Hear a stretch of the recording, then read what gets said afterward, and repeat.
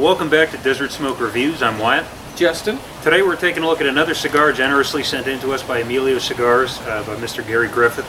So again, big thanks, Mr. Griffith, to Emilio Cigars. We really liked every cigar they've sent in so far, and we're hoping that this one's the same. This is the Musa, I might be pronouncing this wrong, but Melete, something like that. It's a Greek word, but beautiful looking stick. I'm not sure of the size, but very, very firm pack, very firm pack. As a matter of fact, when I was cutting the cigar, it was almost like difficult to get the guillotine through, and I'm kind of worried about that, but we haven't seen construction problems in these cigars so far, so hopefully this holds up that standard. But yeah, beautiful looking stick, like I said, very kind of a mottled wrapper, and it's not very smooth. It's definitely, like Justin says, a hand-rolled cigar. There's quite a few stems throughout. Seams are visible, but let's see, on the aromas, there's a little bit of like a white chocolate as opposed to just a regular chocolate or coffee or something on the wrapper. That's really, really nice. And then on the foot, yeah, kind of like a more straightforward coffee and maybe a little bit of like wood and earth, but very, very aromatic. Justin? Yeah, it's a very nice cigar. I'm imagining this is a Toro, I guess 52 by 6 or something, but it'll be in the video. Yeah, very nice, very, very firm pack. Again, I'm also a bit worried, but we'll see how it goes. Yeah, there are quite a few veins. The seams are done well. Got one little stretch mark here, but shouldn't be a problem. The aroma off the wrapper and the foot is actually almost the exact opposite of what Wyatt got. Off the wrapper, I just get a nice, like, earthy, woodsy tobacco, and then off the foot, I pick up that chocolate. So it's the opposite of what Wyatt got. But hey, that's the way it goes. That's why cigars are, same cigar can be a different experience for each and every one of us. So let's get it cut up, toast it up, and see how it goes.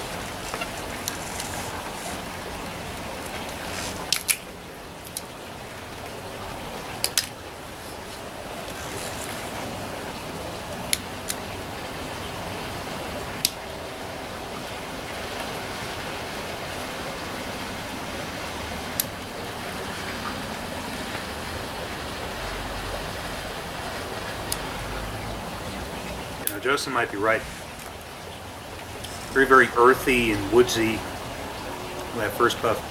Maybe a little bit of coffee, but for the most part, it's just very, very like rich, deep earth flavors. A little bit of pepper there at the beginning, but fades away pretty quickly. Yeah, very earthy, like a bit of cedar as well, cedar and earth. Very, I don't get very, maybe a touch of pepper, but not very faint. But overall, not a bad start. I don't pick up any sweetness, any chocolate, just a nice cedar, wood, and some earth. But is the first few puffs. I'm sure it'll develop into something a little more dense. This is a beautiful looking cigar. So let's get in the first third, see how it goes. Oh, we're about 10 minutes in. You know, I was kind of worried because when I first cut the cigar, like I mentioned, the really firm pack, I just did kind of a crap job cutting the cigar, but it's held together magnificently. You know, a little bit of tobacco came off at the beginning, but now it's fine. It's a typical great construction out of these Emilio or House of Emilio cigars. But yeah, the flavors haven't changed much. Still mostly getting kind of that woodsy, earthy, cedar, I guess dry earth finish. Nothing's really popping at me with this cigar so far. There's still a little bit of pepper in the retrohale, but I guess kind of a coffee and tobacco finish. I mean, it's a good cigar, but it's not as complex, at least in this first inch, that in comparison with these other Emilio cigars that we've had. So unless something really picks up and changes as we get into the second half, I think this might be one of the kind of like everyday smokes from Emilio cigars. But again, still great, no construction problems. So I'm still impressed with these Emilio cigars. I agree, it's a very decent smoke.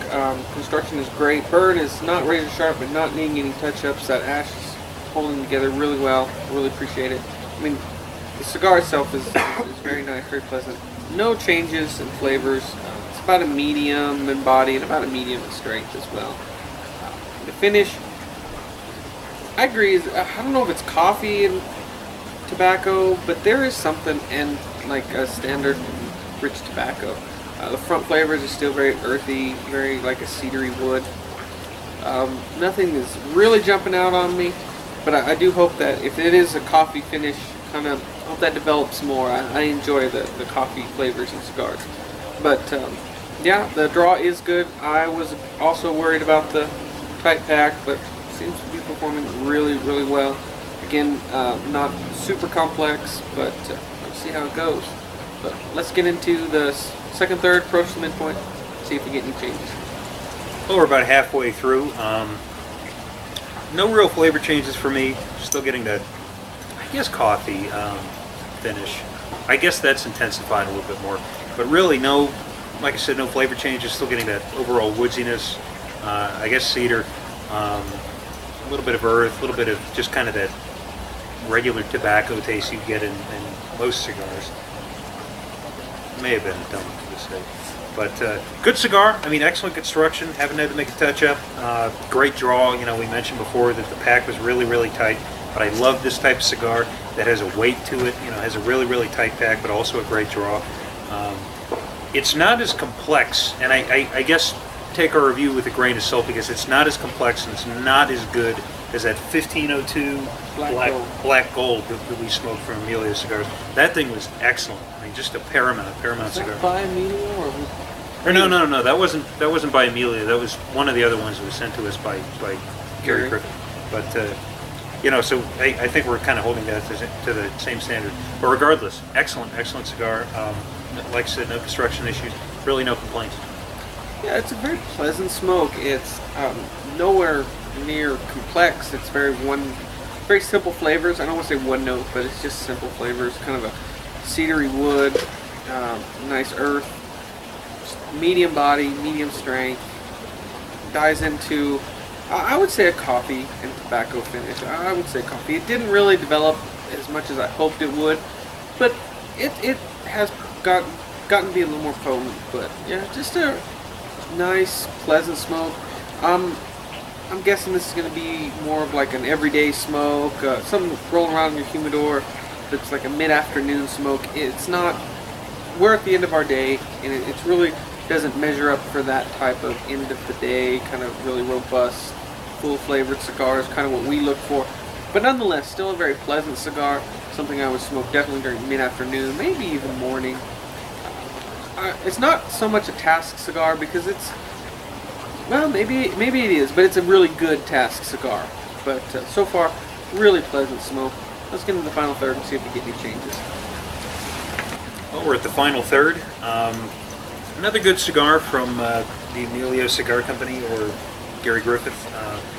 You know, I've had a couple of construction issues in this last third. I've got a big runner here that I haven't touched up yet, mostly because I'm at the last third at this point. But yeah, I've got another big piece of the wrapper that's kind of coming up. Otherwise, though, I've been just as impressed as I have with the other cigars that Mr. Griffith sent us. Construction has been otherwise great, pretty much flawless. Haven't ever had to make a touch-up. Great ash, held on well, it wasn't flaky, you know, it wasn't falling off the whole time. I think my biggest problem with this cigar is just that the flavors were kind of, you know, I hate to say one note, but they were very one-dimensional. I never got anything outside of what I got in the first couple of puffs. You know, just kind of a good coffee finish, and a little bit of earth, a little bit of, I don't know, there just wasn't as much taste and dimension to this cigar as a lot of the other ones that we've had. So, you know, Justin mentioned that this would be a good afternoon cigar, and I totally agree. It's got enough there to really keep your attention for an after lunch sort of cigar. I think it might be a little bit too heavy for the morning, maybe in a different size, but yeah, this would be perfect for an after lunch cigar.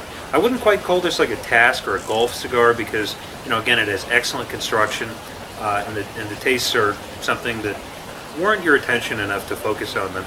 But yeah, overall, on a scale of 1 to 10, I give this cigar an 8. It's something that I really want to try again, you know, and we're hoping that we see more of these Emilio cigars around. So solid 8. Yeah, it was a very pleasant smoke, medium in body, medium in strength, but those flavors were very simple to me. It was just some earth, wood. The finish was just a natural tobacco and some coffee. Construction, I have no complaints with construction. I never had any issues. Draw was fine, even with a nice firm, dense pack. It was still easy pull. Never needed a touch up. No wrapper issues or anything. So, performance-wise, this is an excellent smoke. What kills it for me is the flavors are just kind of simple and one-dimensional. Wyatt said it best with that. I agree. This is an afternoon smoke. And again, yeah, probably not too much of a task cigar because the flavors are there and they keep you interested. But I don't think I would go anywhere near as high as Wyatt. I would drop it down to about a 7. It was good, it was pleasant, no issues on construction, but it's just a little too one-dimensional for me. But still, thank you, Mr. Griffin, for sending these in for review. Greatly appreciate it. There's,